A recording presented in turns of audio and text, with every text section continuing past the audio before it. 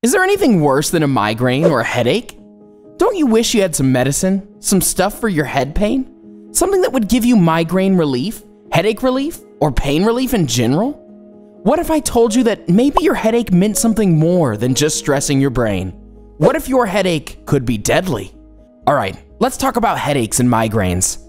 Headaches and migraines are very common and are usually harmless and go away on their own. However, headaches and migraines come in two different types, and determining the type can be instrumental in finding the right headache relief, the right migraine relief, the right medicine, or the right pain relief in general. Here are two types of headaches that we should explore. A. The primary headache. Primary headache are standalone illnesses caused directly by the overactivity of or problems with structures in the head that are pain sensitive. By structures in the head that are pain sensitive, they mean things like blood vessels, the muscles in your head or brain, and the nerves of your head or neck. Primary headaches are your migraines, your tension headaches, and your cluster headaches. The most common types of headaches are sinus headache or a migraine. People with these headaches usually experience a dull pain that builds slowly, but tends to go away after some time.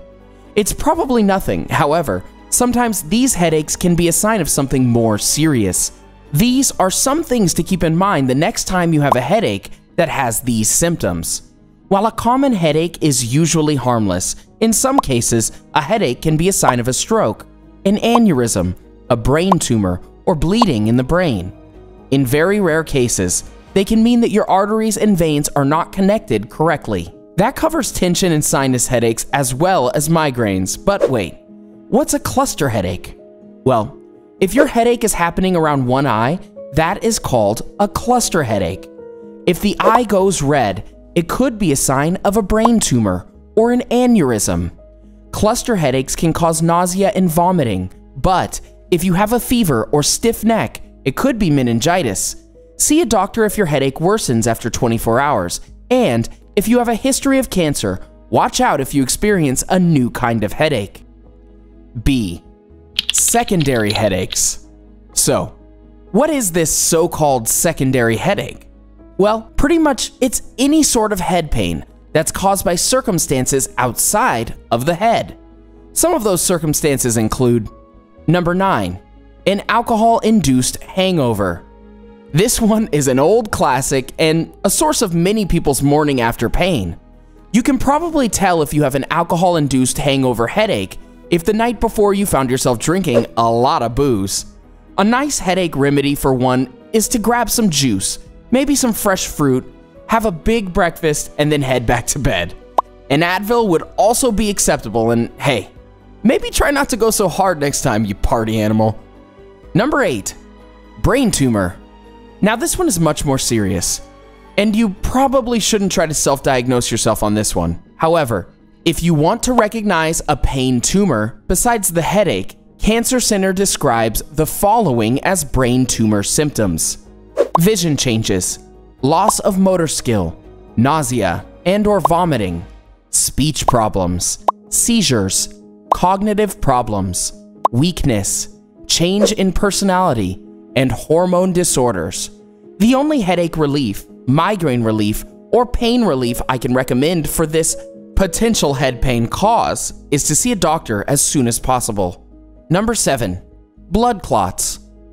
When a blood vessel is damaged in your brain, it might cause a blood clot, which describes as a collection of sticky blood cells that form when a blood vessel is damaged. Blood clots are created so the leak caused by the damaged blood vessel can be clogged.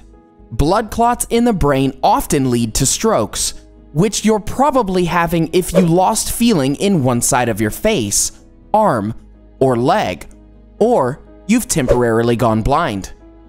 Confusion, speech problems, and sudden loss of coordination are also symptoms of a stroke. If you think you're having a stroke, visit a doctor immediately. Number 6. Brain freeze. On a more lighthearted side, you can also get headaches from brain freezes. You know, that sudden burst of cold you get in your head whenever you eat ice cream too fast? Well, it turns out that brain freezes are caused by a sudden cooling of the sinuses. then sudden warming of the sinuses. Pretty much, when you eat the cold ice cream, then breathe the warm air too fast, your brain will freeze. Our headache relief, migraine relief, medicine, or pain relief for this one? Rub your head and go, ooh, brain freeze. Number 5, carbon monoxide poisoning. Carbon monoxide poisoning is a scary thought. It clearly happens when you've inhaled too much carbon monoxide. But how can you tell carbon monoxide poisoning head pain from other sorts of head pain? Besides the headaches, you'll probably feel short of breath, get dizzy, become nauseous, or feel confused. Make sure to always have carbon monoxide detectors, and if you think something is amiss, call an ambulance. Number 4, dehydration. When it's hot out in the summer, there's nothing more you want than to be outside, playing in the hot sun. However, as much fun as it is, the heat can be dangerous and could cause dehydration. Apart from the headache you'll get, some other signs of dehydration are dry skin, bad breath, muscle cramps, fever and chills, cravings for sweet food like candy, and signs of fatigue, confusion, and anger. The best thing you can do to prevent dehydration is, well, stay hydrated. Make sure to bring water everywhere you go during those hot months. Number 3, stress. Also called tension headaches. These headaches are the most common types of headaches for adults. Gee, I wonder why. All jokes aside, these headaches will often not keep you from doing your daily activities and will often just hurt for about 30 minutes. Other symptoms of stress headaches are trouble sleeping, trouble concentrating, muscle aches, and irritability. But those could, be because of the headache. To be fair, no one told me there'd be this many bills I'd have to pay. Number 2, rebound headaches. These are caused by overuse of pain medication. What kind of pain medication, you ask? Only the pain medication that offers headache relief, migraine relief, and pain relief in general. Sheesh. There's got to be some sort of irony to that. Well, we obviously can't get rid of these rebound headaches with traditional medicine. What can we do for migraine relief, headache relief, or pain relief? Honestly, there isn't really a good answer. The most important thing is to take care of yourself. Nevertheless, if you find yourself with rebound headaches, you should probably just consult your doctor. Number 1, panic attacks. With mental health being a very hot button issue these days, it's helpful to recognize when you may be having a dreaded panic attack. Some of these signs include sweating, shaking, feeling like you want to die, chills or heat sensations, or shortness of breath.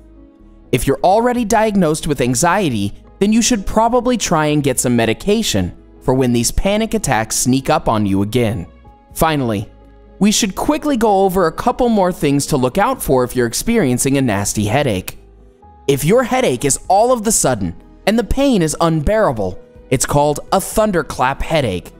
They usually are most painful after 60 seconds and often are a sign of bleeding in the brain. They can be very serious.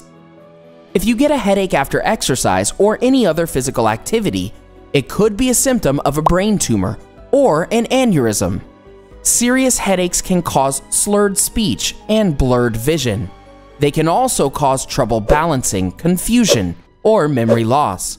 These are also signs of a stroke. If you are experiencing headaches and you're over the age of 55, talk to your doctor. Also, if you've had a head injury and get a headache, it could lead to a concussion or brain damage if not treated immediately. Please do not try any homemade headache relief, any homemade migraine relief, any homemade medicine, or any homemade pain relief in general. Just go to the dang doctor. And that's about it. Gee, I hope digesting all this information at once didn't give you a migraine. Tell us about the headaches and migraines you get in the comment section below. Also, if you have any sort of headache relief, migraine relief, or pain relief in general, let us know that too. Enjoyed this video? Hit like, share, and subscribe to Bestie. Wait, what kind of Bestie are we if we don't tell you about our other awesome videos? Go ahead, choose the left or right video and enjoy.